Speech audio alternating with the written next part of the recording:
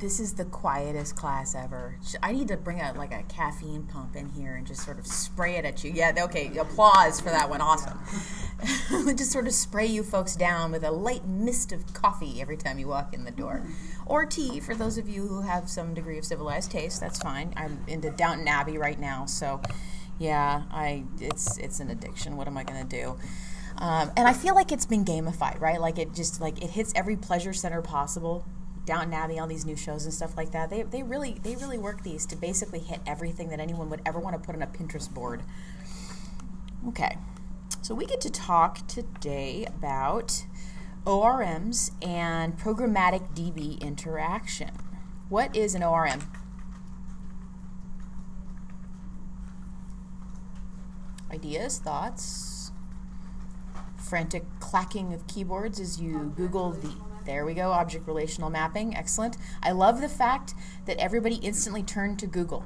That is, I've got you trained. Finally, it only took like 6 weeks. Ask Google first. Awesome. Okay, so object relational mapping. Object relational mapping is a simple way to interact with a database, is a good way to put it. When we talk about programming languages, and you remember that we had a long conversation about Java, C++, Python, and the nature of how programming languages interface with the computer to do the instructions that you maybe don't want to write out in ones and zeros, right? So you can think of object relational mapping as the computer's way of having a programming, this is going to be a little bit of a weird analogy, the computer's way of translating for data the same thing that it does for processes. So when a computer is doing something, a program, it's executing a process. It's trying to do something. It's adding numbers. It's completing a task of some kind. But really, when you're programming, what you're trying to do usually is you're trying to have a process work for you. And instead of writing it down in ones and zeros or what we call assembly language, we have some kind of interface programming language like C++, like Java. They all do different stuff. When you think about databases and the big bucket of stuff, the bucket of toys with the strings attached to it, going directly into that bucket and figuring out what's what and writing long queries is a really good equivalent to writing assembly language. Assembly language is the next step up from binary, basically. And I'm simplifying again, but it's a good way to think about it. So what that basically means is that writing SQL directly is often a really inefficient way to get data in and out of those buckets. What we want to do is have an easy way for the computer to be able to interpret a little bit better the kind of information that we want. So rather than doing a SQL query that says something like, I would like to know all of the records that exist with ID number 44873 through 73492 that all were executed between 11 o'clock in the morning and 5 o'clock in the afternoon on these 3 dates in 1974, it's often very complex to write that out in SQL. And so what we do instead is we treat pieces of information like an object. And we are able to, and I'm gonna back up a little bit on what objects are here in a second, and we treat pieces of information as an abstract concept that gets filled out later with the reality. We draw in an outline and say, computer, fill in the outline with stuff, like a pancake mold. I'm going to have a lot of food analogies in this conversation because I am freaking starving. I did go to Pie Bar, as some of you recommended the other day, and that steak and potato pie was a life changer. They do the pastry really good there. Now I'm starving and I'm going to go back there again. I hope they have chicken pot pie today. All right, enough with food. The concept is that you're filling out an outline and saying, find me all of this stuff in this tiny bucket that is a representation of the information that I want. When I talk about an object-oriented programming language, do any of you have any feeling for what that might be? Any concept of what objects are? Basic idea? Okay, you can think of them as a map. What is the key characteristic of a map?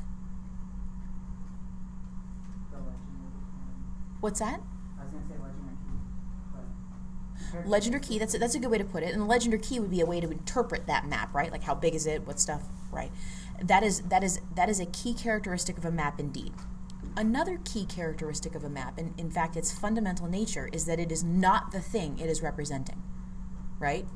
A picture of the U.S. with a distance marker on it is not the U.S. It is an abstraction away from the U.S. that helps us to wrap our mind around what the U.S. looks like, right? The pictures, little Florida, little pointy bit sticking out into the ocean, and you get an idea of what the U.S. looks like from looking at a representation of it. Would it be reasonable or feasible to try to get an idea of what the U.S. is when you're little, maybe 3 or 4 years old, and you can't walk around the U.S. to see what it's like? It's not particularly feasible, is it? It makes a lot more sense to say, hey, we live in a big place. Here's the outline of what that place looks like, right? And here's California, and here's the weird bits over here, and a big old chunk up here that, very few people live in, but it's extraordinarily large. That's what the U.S. looks like. So often when we think about an object, what we're thinking about is a representation and a simplification away from the bigger thing that it could be. There's a lot of theory around object-oriented programming languages, but really what you're trying to do is you're trying to create a very simple representation of a larger concept. Now, you brought up a great point, William, which was that there is a legend there often and a key that says this map is at 1/1000th scale. For something like the US, it might be something like 1/100,000th scale. I can't do math with ratios right now in my head, but if the US is 3,000 miles across from coast to coast, and you had a representation that was 1/3000th of the size of the US, how big would your map be? 1 mile. Oh, 1 mile. Exactly. Right. If you take the entire map and it's 3,000 miles across, and you do the map in 1/3000th of that size, it's 1 mile across, right? Yeah. So that is how you can look at it and go, okay, so there's an abstraction, but what if we wanted to make it even easier to look at? And we said, let's make it a 1/300,000th representation. So that would mean that your map would be how big across? Not 1 mile, but 1/100th of a mile, right? So now we're starting to get down to something a little bit more reasonable, okay? And a 1/100th of a mile would be like, what, 52 feet across? Now we're starting to talk about something a little bit more useful, pretty detailed in terms of the representation, and you could still use it, right? A 52-foot across map is something you could envision, right? We could plaster up across the roof, the wall of this classroom right here. Yes? Does that make sense? So what we're talking about when we talk about objects is the capacity to size and resize our abstraction away from the concept of what we're actually talking about.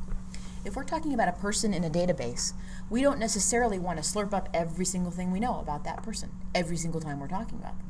Instead, we might just want a couple of characteristics about them that abstracts away from all of the very detailed information we have and just tells us 1 or 2 very key things in a broad concept.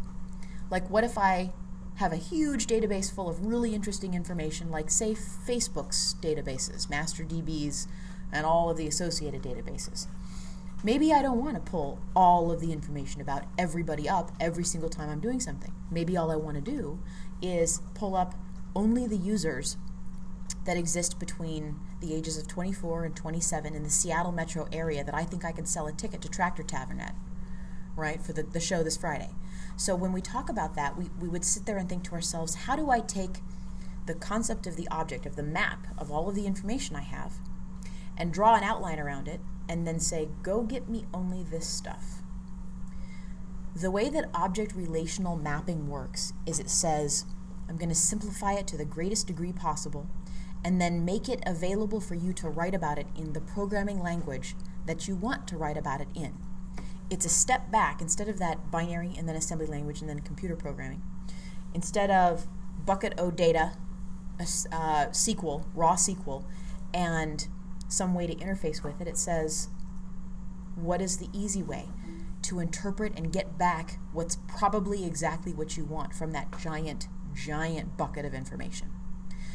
So when you go and Google object-oriented programming or object relational mapping, does the concept of a map resonate with you? Does it make sense that that would be something that would help you to represent a small piece or the shape of the larger piece of information you're looking at? Does that okay, I'm seeing mostly nodding heads. And I'm going to do the thing again where I expect hands to go up. Who doesn't understand a single thing about what I'm talking about right now? And it's okay to say that. I'm not always good. Wonderful. Thank you for raising hands. When I talk about a map as a representation of that information, what about that doesn't ring with you? Can I answer a different question about it? Is there a different analogy that I could use? Or maybe you could tell me what sentence I'm saying that sometimes I stop people and I go, okay, 90% of this conversation I understood. You just skipped past my math ability. So stop right there and keep going on describing a bit. Where's the point at which I lost some of the folks in here on what a map to bigger stuff is? You mentioned objects. What context are you mentioning? Because that's a very, it's a common word in English. I don't know what it means. Oh, okay. Thank you. That is a really good question. Is that what's kind of causing the problem here, that object has so many different meanings in English that I need to get a little more specific about what I'm talking about? Okay, good. Then I will try to do that. In fact, I'll even define it in terms of English. How many of you have ever diagrammed a sentence before? Subject, verb, object. Okay, so a lot of you have diagrammed sentences, or you understand the concept that there is a doer, the thing they're doing, and the stuff that they did, or the person they did it to in the sentence, right? Does that make sense? And although the subject and the verb and the object are different in basically any English language sentence, the concept of the subject and the verb and the object has to be there in the sentence, whether explicitly or implicitly, to make it a good English sentence, right? You have to understand that a thing happened, somebody did that thing, and what that thing, and how that thing happened, right? Does this make sense? I want to see nodding heads so that I understand what's going on. Okay, good. So at the end of that sentence, we say there's a thing that stuff was done to, and that was the object of the sentence. When I say he walked the dog, what is the subject of that sentence? He. Good. What is the verb, the action in that sentence? Walked. What is the object in that sentence? The dog. Good. Okay. She programmed the computer. Subject? Action? Object? Okay, in those two sentences, what are the two things that had stuff done to them? The dog and the computer. That grammar, that word, object, is the exact same way that we think about object-oriented programming or object relational mapping. We're talking about a concept that has stuff done to it that acts as a representation of a thought. Does that help to define a little bit what we're talking about? It's such a simple concept that it's hard to describe well. So I'm trying to make it as simple as I can here. The dog and the computer are the stuff we're doing stuff to. The object, when we talk about object-oriented programming, is the stuff we're doing stuff to. When I implement an object, when I create an object in a programming language or in a database, what I'm doing is I am acting on a thing, and I'm saying this is the variable, this is the X that I'm going to be working with. All right? It's the abstract concept that in that moment fills out with whatever that thing is in real life. He walked the dog. She programmed the computer. They ate burritos. Okay? So in that moment, all those things are objects. But until I say the sentence, they ate burritos, we don't know what that object is, just that there will be one and stuff will get done to it.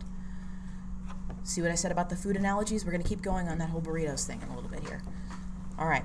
Does that help? Go, William. Yeah. I have a question. So Yes. it's kind of like the front end side of it. If you're searching a hashtag, Mm-hmm. and you're basically, if you're searching like food porn on Instagram Mm-hmm. or burrito. Food porn on Instagram? Oh, that's a killer search. I've done that. That's good. Right. Okay, yeah. So Oh, God, that's, hamburgers. Yeah. That's the finished product. You're searching, Yes. what we did. Yes, you have instantiated the object. You have said, this is the thing that stuff is going to get done to or that I want to know about. Okay? And then that search, that's a great example of hashtag food porn, is a great example of exactly that concept. That's the thing we're doing stuff to. He searched for food porn. If you can put it in that sentence, you're probably talking about an object, if it sits at the end of the sentence. All right? Does that help at least a little bit? Dan, okay. And does that help for all of you folks that were trying to figure out what that object means? We talk about objects and objectifying and object-oriented, and it's a word that's coming close to meaning the same thing as thing or stuff at this point. And yet those words can have very specific meanings in context. So in this context, an object is the stuff's going to get done to. It's a thing. It's stuff. And until you say, he searched for food porn, or they ate burritos, that object does not have form. You give it form by programming it. So in that same thought, in that same way, we say, I'm not sure yet what data I want to go for. Wait, I've got an idea, and I'm going to phrase it this way, and I'm going to write it in Python or C# or Java. It's a way to get information easier out of databases by not having to skip over to SQL to write it there, okay? Or whatever other language you're using to access a database. I'm often just kind of conflating accessing a database with writing SQL, which is not accurate, but it helps for the moment to just think of it that way, okay? Like right now when I'm talking, I may say, so when you talk to your friends, I'm not necessarily explicitly specifying it, but I'm assuming that most of the people in the room are going to be speaking in English, right? That's not necessarily accurate, but it's an assumption that's a handy one for me to make quickly, a heuristic, right? What's a heuristic? Anybody have any ideas? Quick shortcut to getting something done. A heuristic is a shortcut. It's a mental shortcut that you've made in advance, and you've made that assumption. When you see someone who is getting out of a truck near a river and they're in waders and they're holding a fishing pole, what do you think they're probably going to be doing? They're probably going to be fishing. Is it possible that they've shown up in that gear to film a commercial about fishing? Yes, it's possible, but it's probably more likely that they're there just to fish, right? Yes. Yes, this is the rule of the most simple thing you're talking about is Occam's razor. Yeah, the simplest answer is usually the correct one. Okay, so what we're doing with object relational mapping is we're saying we're going to implement the simplest possible questions and make it easy for you to make those assumptions because the computer can probably tell what you want past a certain point. So this is a very complex concept and it's hard for me to get it across well and simply, which I actually really love as a teacher being able to do and develop out these metaphors that help to describe something that's super complex or inflected or situational or contextual into something that is simple and universal. But it's a good idea to think of the fact that an object is nebulous until you say what it is, a dog, a computer, a burrito, and then it has form. You are the one giving it form. You're saying this is the thing we're going to do. Does that make sense? Good. What other questions do you have? Any ideas? Thoughts? Object relational mapping is how we basically talk to databases now. You're not probably going to be writing SQL. You're probably going to be writing in Python or C++ or PHP or whatever and implementing some library that has pre-existing heuristics mapped in for data. It's probably not likely that in a database full of a lot of users and login information and stuff like that, that you're going to be going and looking for stuff like whether or not they like hearts or candy for Valentine's Day. It's an irrelevant question, right? No one really thinks about that unless you have that built into your database. You are going to be thinking about what kind of information they need to use your site. You're building those heuristics in, those shortcuts in the way that you think so that you get a great trade-off on computational time and the amount of effort that you put in to managing how you get into your database and store stuff there. It's a lot easier to say, Python, add the user to the database, then Python, make a call to SQL, and then write a whole long list of sprocs, that's stored procedures, that does the whole long list of stuff that SQL requires to store that information in the database. Take the shortcut. It's easier, it's faster, it's more maintainable. Simpler is always better. So, any other thoughts, questions about what is ORM and why this is a way we abstract away from it? You'll all be accessing databases sooner or later, and I think if you understand what's happening underneath, you'll be able to phrase those questions in English a lot easier. Is this database going to store my username and password? Well, you can answer that question in English, and it's a lot easier to answer that question in Python than it is in SQL. Okay? Last thoughts and questions? Killer. All right.